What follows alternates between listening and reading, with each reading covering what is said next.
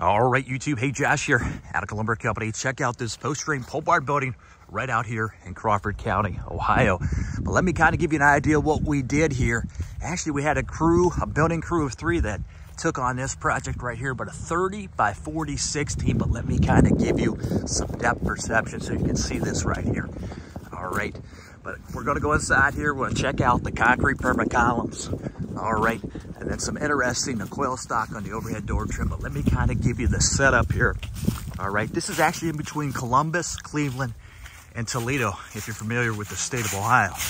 Okay, so we got these privacy windows up there, 4x2. All right, then look at this green wainscot. All right, so green and the tan. All right, green and the tan, 3-foot sectional wainscot, tan.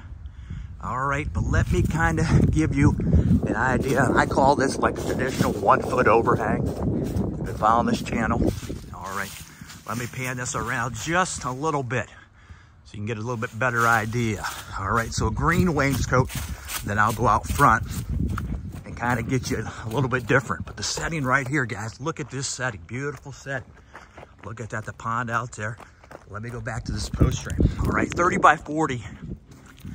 With actually a 12 by 14 overhead door. All right, so let's go in here. Concrete perma columns. Now, a lot of people think of concrete perma columns maybe being used on a bigger post frame. But you can see right here, 30 by 40, 16, yellow pine top beam headers right there. So concrete perma columns. Now, if you look at this a little bit closer, we have a 3-ply lamb sitting in there.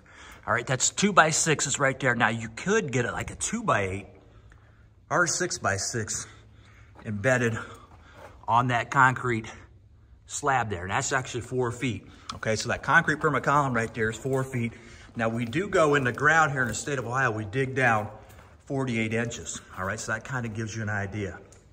All right, but 3-ply right there, southern yellow pine, glued, finger jointed, laminated together, pressure point there, a pressure point right there, then also a pressure point right up there as well. And you can see right here, actually this wall bracing, 2x6 SBF right there, 1650 MSR lumber.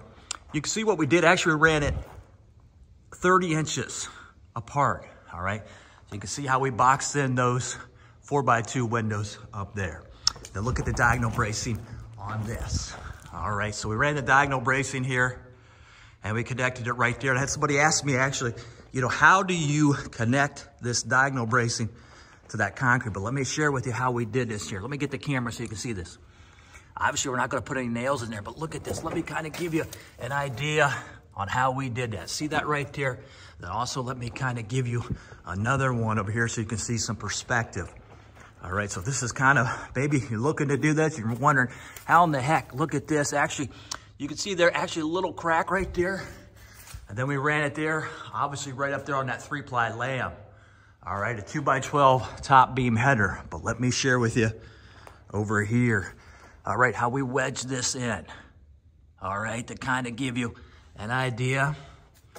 And then I'll share with you right here as well, okay? So that's what we did as far as wedging this in there.